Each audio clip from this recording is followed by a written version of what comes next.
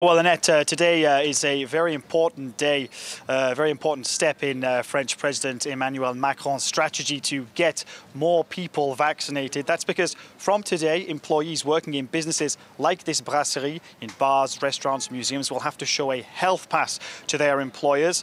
That means they'll have to show proof that they've either been fully vaccinated or that they can show the negative results of a coronavirus test made in the last 72 hours. Now, what are the sanctions that have been put in place by the government if they don't comply with those rules? Well, government keen to stress that they want employers to try and come to a compromise with employees who are reticent to get vaccinated. That could mean moving them to posts within the same company that don't involve them having to deal face to face with members of the public. That's the key point there. Of course, if those employees still refuse to get vaccinated, then they could be forced to take holiday leave. And if the sanctions getting tougher and tougher, really, if employees still refuse to get jabs, then they could be suspended and have their pay withheld as well.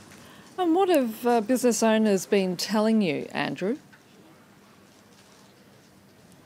Well, we've been speaking to the owner of this brasserie in the Bastille area of Paris, who's been telling us that he's already been having huge difficulties. He's had 7 out of 10 of his staff members who say they don't have a health pass. So that's obviously creating huge organisational difficulties for him, and of course, like other businesses too, who have had difficulties during the pandemic, and now they're struggling to recruit on top of that.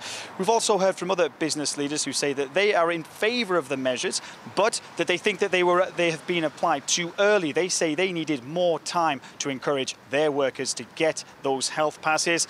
Elsewhere, in major shopping centres like Paris's well-known Galerie Lafayette, we've also heard of calls for strike action from certain employees. Just goes to show that there's still quite a bit of opposition to these measures being put in place by the French government.